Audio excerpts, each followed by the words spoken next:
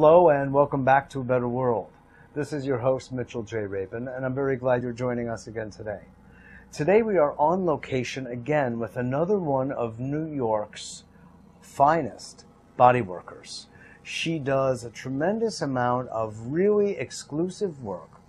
Denise Galon, here on East 17th Street. We're in her studio, and she does work that other people across the United States actually are not doing. She is the exclusive teacher of a work called Indian Champissage, which is Ayurvedic head massage, as well as foot massage, and you'll be seeing both of these demonstrated today as our show goes on. And Denise has been doing some really excellent work for many years now in the New York area, and she goes beyond, teaching and doing private sessions with people. And I wanted to have her on the show today because some of the work she's doing is really very unique and really high quality, and I wanted you all to know about this work that she's doing. I've had a chance to experience some of it, and I'll have a chance again today. And you'll come to see, I believe, in just one show, some of what Denise brings to the party. So, talking about parties, she was an opera singer for many years before getting involved in holistic health and healing. And maybe I'll just ask you, how did you go from, first of all, welcome. Welcome. Glad to have you on. Pleasure to have you here in my space. Well, thank you. It's really a pleasure to be here. It has lots of good associations and memories for me now, because the work is really excellent that you're doing. How is it that you went, Denise, from being an opera singer and being on stages in Europe and America to working on the way you're doing now? Well, Mitchell, as an opera singer, if you're ill, you're out of work.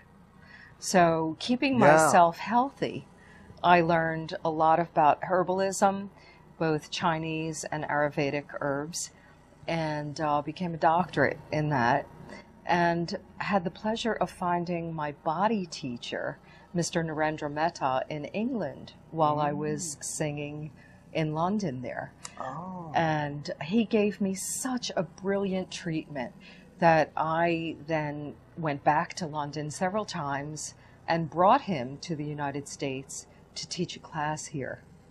And I was sort of tricked into taking the class myself. And while you were still singing opera. Singing opera. I said, oh, I'm an opera singer. I'm a diva. I don't do that. And diva. I guess it's just... Brunhilde. Yes, absolutely. And it was Did you do that part?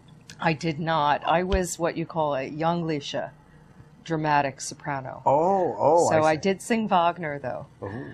And a really exciting time of my life. Yes. But Mr. Mehta had done such brilliant work with me, and he was the first massage person to say to me, would you like me to relax you or stimulate you? Have you ever heard anybody say that? And I, of course, chose relaxation. I could barely get off a chair. However, in Chinese medicine, as you know, we have the tonifying and the sedating points. Absolutely. So it's not a foreign idea. It depends on what the body itself is calling for and the flow of the qi. Right.